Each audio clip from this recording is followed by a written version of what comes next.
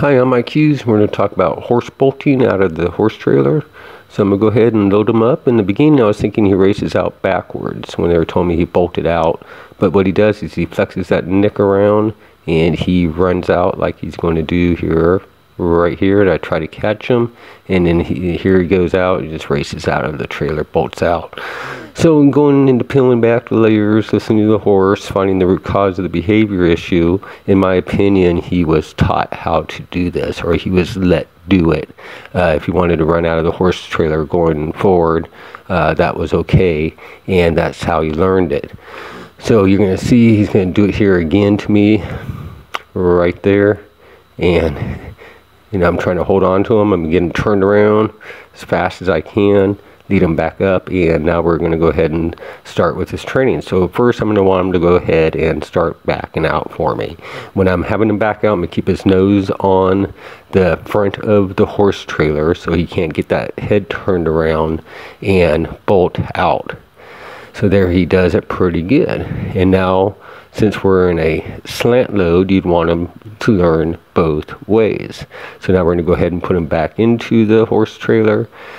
And now I'm going to slowly turn him around, just very slowly. I want him to wait. I don't want him to anticipate. I just want him to wait and be nice, calm, relaxed. And then when we're ready, I'll turn around. I want him to come out in a very calm and relaxed manner, just like that.